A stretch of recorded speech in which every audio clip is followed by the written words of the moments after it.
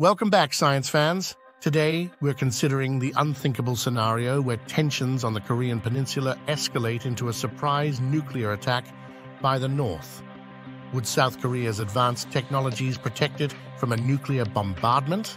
Recently, North Korea has been escalating its threats against the US and South Korea.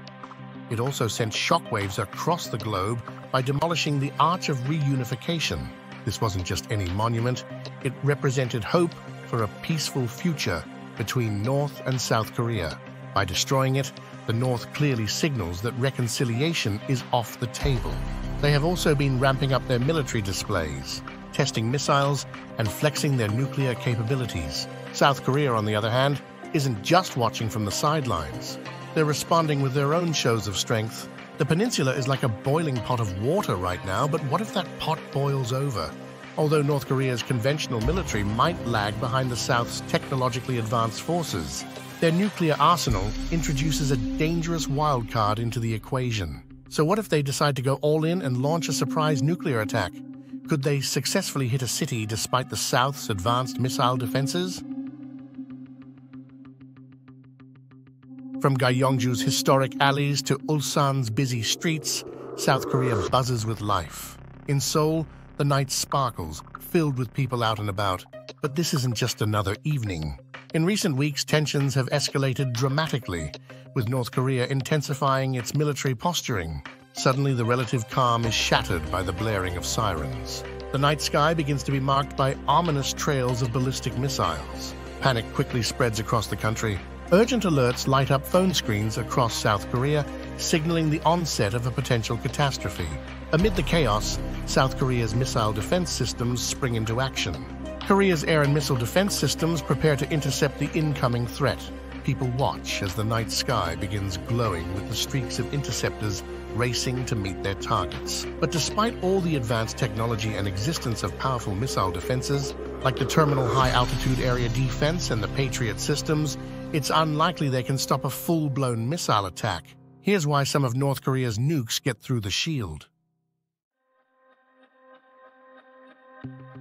North Korea will launch not one, but dozens or even hundreds of missiles simultaneously towards South Korea.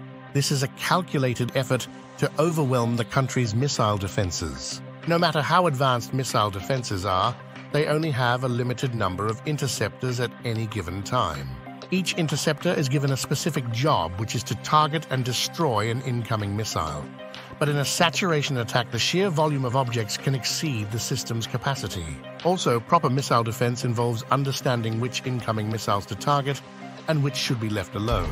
With a limited stock of interceptors and only a short window to respond, defense systems have to figure out which missiles are headed to valuable targets. This means that not all rockets are engaged, and some should be ignored because they're headed to unimportant areas. Human operators and automated systems must quickly consider all this information before wasting interceptors. A saturation attack makes these decisions exponentially more difficult because radar and sensor networks tracking incoming missiles become overloaded. North Korea knows that the South has very advanced defense systems, so they've adapted by developing numerous countermeasures. One of the ways is by designing weapons that deploy decoys beside the actual warheads. Decoys mimic the missile's flight profile and radar signature, making them hard to differentiate between the real bombs and the fake ones. This tactic divides the attention of the defense system and increases the chances of the genuine warhead reaching its target. Another countermeasure involves electronic warfare. By jamming radar and communication frequencies, North Korea could confuse defenses. Jamming creates a blanket of radio interference that disrupts the eyes of the computers. The radar then begins to see false echoes and loses track of the true missile. North Korea has also designed hypersonic missiles with maneuverable re-entry vehicles. These are designed to travel much faster than traditional missiles and can change their trajectory during flight, especially during the terminal phase, making interception much more difficult. Maneuverability allows these missiles to evade defense systems that rely on predicting the missile's path to intercept it.